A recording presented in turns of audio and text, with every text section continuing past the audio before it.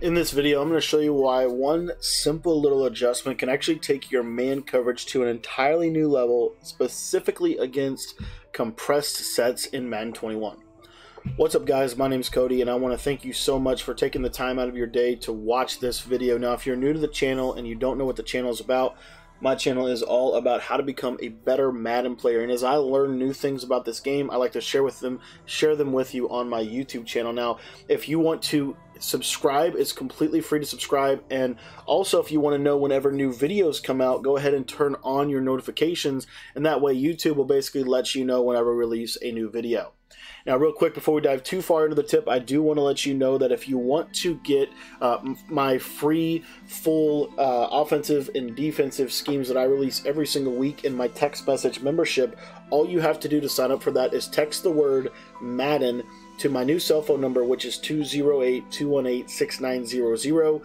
It is also in the top left-hand corner of your screen, and it's also in the description. Now, if you have any questions, you can also text me because that is my personal cell phone number. Okay, guys, so I wanted to talk with you today specifically about just one adjustment. I was labbing the other day, and I found this, and I thought, man, this is a really, really powerful adjustment, specifically for formations like tight offset. It can also be very, very helpful for something like a bunch or, you know, any kind of really compressed set. I actually think it can expand too. It could be something you could use against spread concepts as well. But it's really easy. You literally don't change any of your coaching adjustments. You don't need any of that. You just need to call the play 2-man under. So we're going to audible to it from 3 through 5 wide here. And then all we're going to do, the adjustment's very simple. You're just going to put both of your inside safeties that are in deep blues, put them on inside quarter zones. And the reason why is because they are basically going to do a much better job at matching onto these vertical routes that people are going to throw. As you see right there, matches onto it, and it gets an instant interception. Adrian Amos. They don't always match the vertical routes, but they do a very you know, doable job. They do a very good job against things like crossing routes, things like post routes. Let me show you a post route real quick from the play Y out. So again, and all I'm doing is I'm just, obviously you want to shade inside, you want to shade underneath, but I'm also go ahead and put both inside quarters out there. And what that inside, you're going to see, like right here, look at the match, look at them just kind of work different routes. They like play psychic, they rob different things, they'll play out routes, they'll play let me show you a play concept. Let me see if I have it in here. Let me grab it from the gun bunch. But it's also really good against bunch. Really anything. I like it against pretty much anything, whether it be spread or not. It is safer to run consistently, you know, against some kind of compression set. That is very true. But see if I can find the play here. Just something like a simple little, you know, flood concept. Let me see if I can grab it from the trips tight end offset here. We'll just use this simple play flood here. But if you watch how these work, I just think that these inside quarters do such an incredible job against a lot of what people like to do. So again, all I'm doing is I'm shading my coverage inside, and then I'm putting 2 inside quarters on the field, and just watch these quarter zones just rob. Just look at that, look at that quarter playing the flood. That's an inside quarter, and it's playing the flood concept. It'll play crossing routes as well. If I wanted, let me see if I have the PA crossers in here.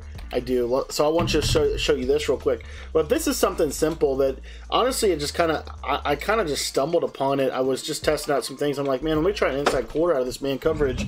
And you're going to see right here, it's just going to do a really, really good job. Watch it just rob the court. Look at that. The crosser's completely dead.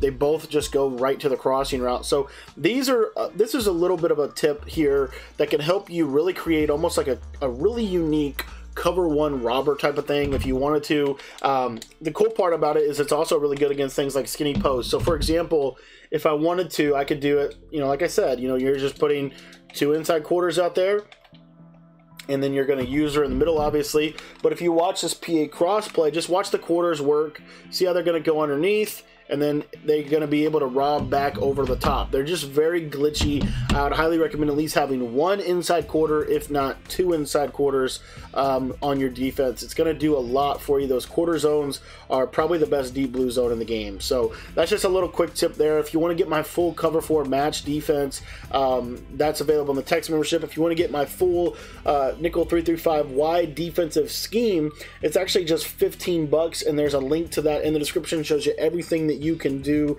and need to know about the 335 wide, as far as blitzes, as far as coverages, as far as run defense, and it actually shows you how to use the defense against a lot of the popular formations that you're going to be facing, whether it be in weekend league, in the MCS, or just in a regular online game. So if you want to get that ebook, that's available in the description. If you have any questions, go ahead and shoot me a text message. My number is 208-218-6900. Thanks for your time today, guys, and we will talk to you guys later tonight on stream at 10 p.m. Eastern time.